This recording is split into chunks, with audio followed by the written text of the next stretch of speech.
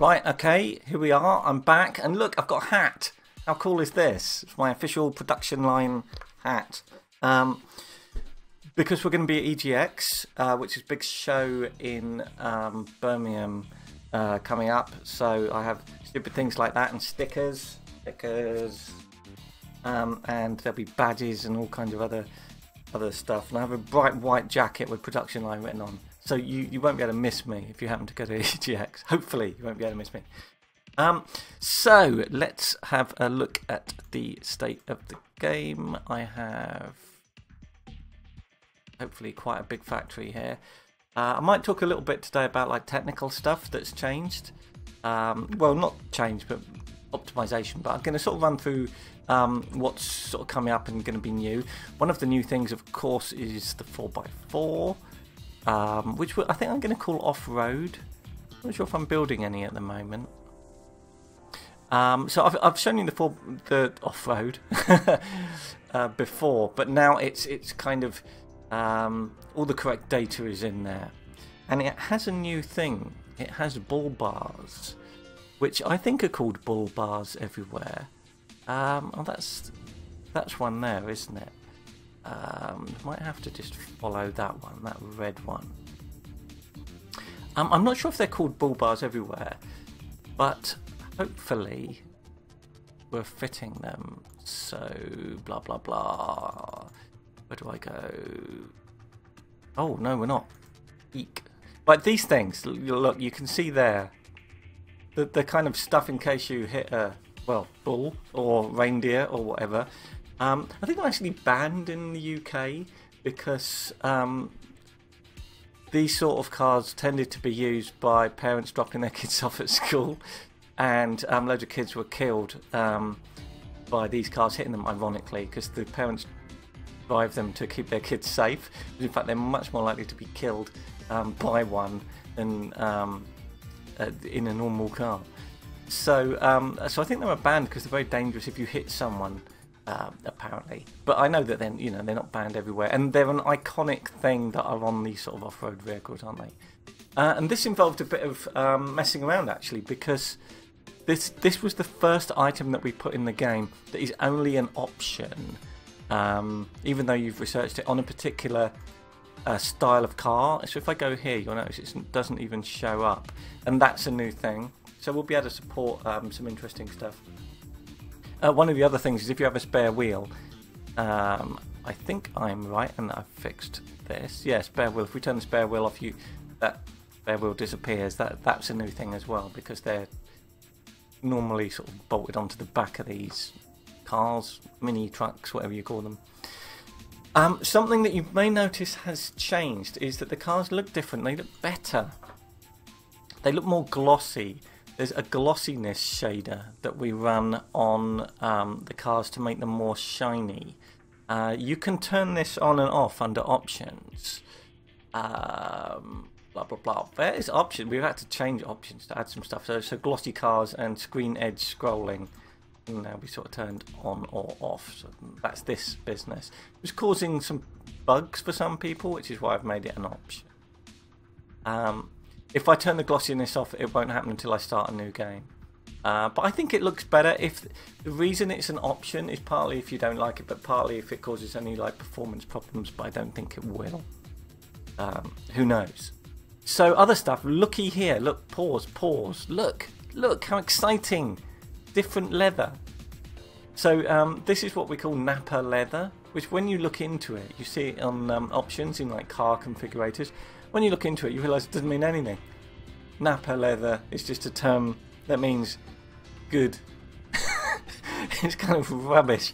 So it's not like from some specific animal or treated a certain way. It's just like the highest quality leather. So we've given it that different colouring. And that's an option, and it's a very expensive option. Because what we're trying to do, and I may have managed it here, is get expensive cars. Eventually we'll have luxury, but we want some real crazy engine upgrades here. So some of the prices changed as well. So if I'll demonstrate this. This is my most expensive car at the moment, so ironically a compact. So if we look here, what is it that went up a lot? The LED headlights and xenon headlights, they went up a lot. Yes, I remember what it is. Aluminium body changed. That's the wrong number, actually, and it's because I've changed it and then loaded in a game, so that will eventually change. If we go down here to the start of my production line, where is it? It's like the roll cage bit or something, isn't it? Drive shaft, rear axle. I think I'd know how my own game works much better than this. The undercarriage? I don't think it is. Somewhere there's aluminium body as an option. I think it might. Oh, it's body shell, isn't it? Is it body shell? Body shell? Is it body shell? Yeah, it is aluminium body. If you have an aluminium body now, you need loads of aluminium, which is a new resource, and it's very expensive. Well, it's a lot more expensive than steel. And I checked, it is a lot more expensive than steel. So an aluminium body is now worth a lot to the value of a car, and it's something you're only going to put on high-end cars. Whereas previously it was a silly little option that I frankly forgot that I left in. There's a few other changes to resources and stuff. If I go to voice recognition, I can't remember where that is. Is that dashboard or electronics? Blah blah blah. Voice recognition, yeah. So we're currently fitting a fairly ordinary car. We have some new requirements here. If you do voice recognition, you need a microphone, which costs more money. And there was something else. What was the other thing? Looks at notes. What have we added? Speakers. Yeah, if you do in-car music, you need speakers. I think that's a dashboard thing, isn't it? I can't even remember now. It's terrible, isn't it? Is that electronics? In-car music. Yeah. Oh, that must be a super cheap car. Yeah, so we've got some new resources, which brings me onto this excitement. If we go to a supply stockpile, I'll show you. So we got some new stuff. We have NAPPA leather. That's not used yet. Microphone is a new thing. NAPPA leather seats is a new thing. They are different. Blah blah blah. Speakers are a new thing. Aluminium is a new thing. Just at the top, it's like ingots of aluminium. There we go. So kind of a bunch of new stuff. But interestingly, that takes us to here. How exciting, the supply stockpile. So let's just add a few items. I don't know what. Loads of people have asked for this. You've probably already spotted it if you want it.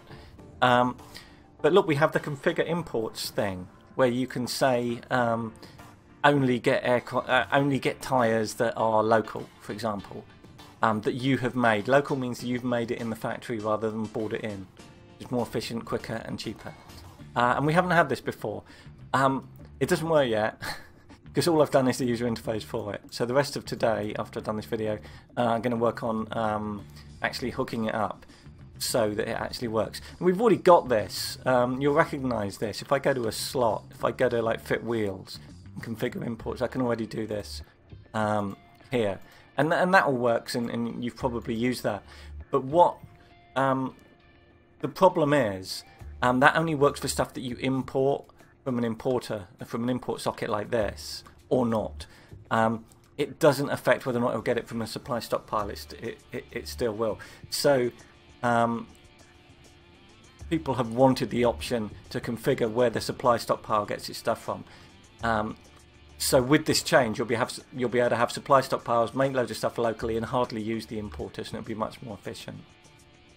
Hopefully that makes sense. That was something people requested a lot, and I'm still working on. So that means that we've got a few researchy things have probably changed. I changed some icons as well to make them kind of like more obvious. Mostly in tech, I think, isn't it? Yeah, so bull bars, we got a picture of the vehicle, which I thought was the best way of showing that it only applies to that vehicle. And we probably changed some other icons here. So NAPPA leather seats is a new thing. Blah blah blah blah blah. In-car music now has this icon. Voice recognition now has this icon. Aluminium body. We've got some new art, and that's cool. So, I was going to talk about, because people quite like the technical stuff that I talk about, so I thought I'd explain, it shouldn't go on too long, I will explain technically how I sped up the game this week in sort of code terms. So there's a bit of a speed up which you'll get in the next version. One of the areas that takes a lot of time in terms of processing the game is pathfinding. And the pathfinding is mostly for these resources. So for example, this chip here is going from somewhere to somewhere, and there is a very complicated arrangement of overhead lines. And it has to work out the path to go on, given that I can do that. And eventually these will either reroute, there you go, they've just rerouted around it. That involves a lot of work, that involves a lot of processing work to work out the path. And the algorithm we use for that is called A star, which is the most common one. Now, I massively sped up the route finding this week, and the way I did it was by caching. Now, caching is basically something you do in code where you just store data that you need and you know you're going to need again. And one of the steps that happens literally millions of times a second in the game when we're doing the pathfinding is looking at a particular tile, like here, when I'm calculating a route and thinking, can I go this direction on a conveyor? Can I go that direction? Can I go this way? Can I go that way? In order to do that, you need to grab those 4 tiles, and for each of them you need to go, is there a conveyor there? And therefore, can I go in that direction? Can I calculate that as a potential route? That sounds like it won't take very long, and it kind of doesn't, because the compiler optimizes this stuff. But what you're doing is saying, give me the game object. From the game object, give me the factory. Now I've got the factory. Here is a pointer, the address basically, of this tile and a direction, for example northwest. Give me the tile that is northwest of me. Now do you have a slot? And you can kind of crunch that down with compiler optimizations, but it still involves some code of the game checking, well, do we have a tile here? Or are we on the edge of the map? Is it external, like one of these tiles, in which case we don't care? And what is the address of that tile? So you need to do that, and you need to do that millions of times a second. So I just cached it. I kind of spotted that I was doing that a lot, an enormous amount when you calculate paths, because we've got hundreds of things going, and they have to keep validating their paths in case I either do that, or possibly more interestingly, I do that. The minute I've done that, all of the paths are invalid. Every path in the game is invalid, because we don't know whether or not that's a quicker route. So anyway, to speed this up, like I say, I've cached the result. So what I do now is when I create any tile in the world, I say, what is the tile to the northeast, the southeast, the southwest, the northwest of me? And I store that in an array. So when I do the pathfinding stuff, I don't have to go asking other objects which tile it is, doing calculations, is it external, is there a tile, am I on the edge of the map? I've just got the address of it. So that means each tile keeps in it the memory address of 4 other tiles. But it doesn't matter, because PCs have loads of RAM, and you know, there's not a million tiles. And even if there was, that would be tiny. If there were like 100 million tiles, it might make a difference, but there aren't. Because we can't process everything else that quick. So anyway, you know, that's one of the optimizations we made. This, funnily enough, the glossiness of the cars, if you've been playing the game a long time, you might have remembered that they looked like this at one point, and it went away, and I didn't even notice. And the reason it went away is an optimization that I did to bunch up the drawing of this stuff, which meant I was skipping the bit of code that says draw this glossy. What we do to make it glossy, interestingly, is just to kind of exaggerate the colours. So if we're above a certain colour threshold, we kind of like multiply how bright it is, and if it's below that threshold, we do the opposite. But we do it in a linear fashion. So it's not just a simple thing. Otherwise, you get what you call a sort of threshold problem, where it looks sort of two-tone. It's quite a simple little shader to do, and it does make it look nicer. I may exaggerate it if you get a polished paintwork car. I think that might kind of be fun. So anyway, so that's what I've been working on. That supply stockpile stuff should be in soon, and the off-road cars will be in soon. I also fixed a bug. You may have come across this. Only one person reported it. It used to be, if you looked in here, the sales per hour was always 0 or 1. It was a bug. Sorry about that. It's correct now, and that also goes through to this. If you look at the sales of a car, this number here was always nonsense, and it's corrected now. We also have more achievements on the way, but I'll probably talk about them next time. Anyway, this is still production line. I'm interested to know if anyone thinks it should be more expensive. We haven't changed the price since it went into early access, and I don't know. I want it to be a good deal, but I don't want it to be underpriced, obviously. I'm kind of interested to know what people think about that, and if you like the new glossy cars or you don't like them, and if you want me to keep talking about technical stuff or not, because I can get very boring on these topics. Anyway, thank you for watching, and I'll see you next week.